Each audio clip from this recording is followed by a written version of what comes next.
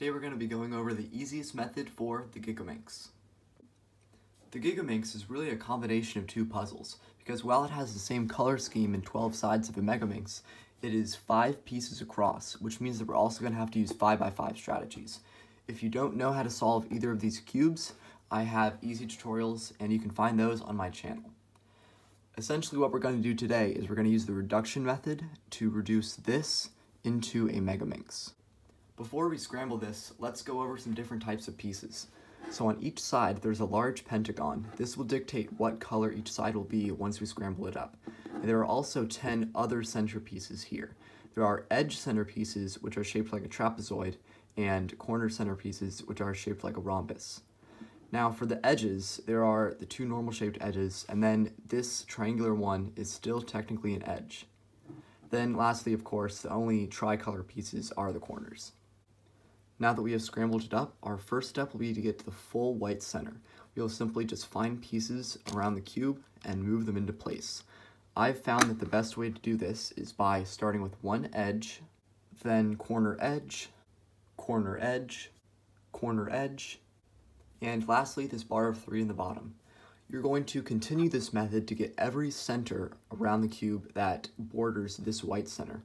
Although you will have to be mindful that now, when you start putting pieces in, you will then have to clear a path and then fix previous centers that you've already built. After you finish your first 6 centers, you'll then turn the cube over and work on your last 6. I would suggest starting with 1 and then moving around in a circle so that your last 3 are next to each other. Otherwise, you might end up with 1 here and 1 here, and then you'll have to keep looking up and down for the pieces. The good thing about having these 6 centers done is because now you won't have to look down for any other center pieces. All of them should be within your eyesight. For the last 2 centers, you'll still use the same method. So I have 1 dot here, then I'll move a bar of 2 in, then I'll move another bar of 2 in, and then you might have to move around pieces a little bit. And then here, then I'm going to try to make my bar onto the green face so that I have a really easy way of putting it in. And then last slice, I made the bar here, and now I'm slicing it in. And now all of your centers are finished. Now we will move to edge pairing. Edge pairing on a Gigaminx will be similar, but not identical to a 5x5. On the 5x5, we could slice the top, the bottom, or even the middle layer to start making pairs. However, on a Gigaminx, here, looking at the white and green pieces, we actually wouldn't be able to move this over if it's on the bottom. So what we would have to do is we would have to set it up in such a way that we can use this top layer to then move the pieces together. One thing that I've learned to speed up edge pairing is this. So I'm looking at green and white, and then I also have a green and white here that I put onto the top layer. So I slice these 2 together, and then I'm going to do the edge flipping algorithm. Or you could just take it out and then put it in upside down. Then I will look for, on the top layer, my green and white piece, which I'll insert in, and then when I slice back, all 3 pieces will be put together.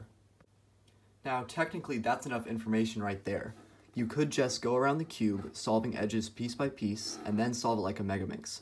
However, you're going to learn that that's incredibly time-consuming because you have to keep turning this 12-sided puzzle over and over looking for pieces, and your last 2 pieces could even be on opposite sides of the cube. So for the rest of the video, I'm going to show you a method that I've created that solves the Megaminx stages and pairs edges at the same time. Your first step will be to build the 5 cross edges. Then you'll use the outer layers to move them into their correct positions. The next 5 edges that you're going to do are the ones that make up your F2L pairs. Now you'll also put the corners in just so that you won't have to do that step at the end.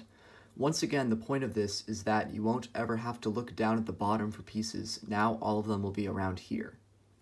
Also at this point, you will only use this layer to pair up F2L pairs along these positions. Your next step will be to pair the 10 edges that make up this next layer, and you will also put the corner piece that connects both edges. Then, you will match up these last layer pairs and their corners, but make sure to leave 2 slots here. Then you will use these 2 slots to do the rest of the edges. This includes all of the gray edges. For the last two edges, you should always be able to do both of them by using the edge flipping algorithm. I've done quite a few solves now and I haven't run into any other edge parities, but let me know in the comment section if you discover any. At this point, the cube is fully reducted, so you can just use whatever Megaminx last layer methods that you've already learned. Once again, if you don't know how to solve the Megaminx, you can view a tutorial on my page. And there you have it. That's the easiest solution to the Gigaminx. Obviously you won't be speed solving this, but it's still a fun puzzle to learn. I hope this video was helpful to you, and for the future, good luck.